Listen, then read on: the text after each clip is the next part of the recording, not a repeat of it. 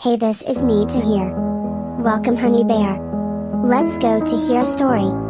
Once upon a time, in a small village, there lived a kind-hearted rabbit named Bobby. Bobby had many friends and was loved by everyone in the village. One day, a new family of rabbits moved into the village and they were struggling to get by. Bobby heard about their situation and decided to help. He went to the new family's burrow with some fresh vegetables from his garden and offered to share.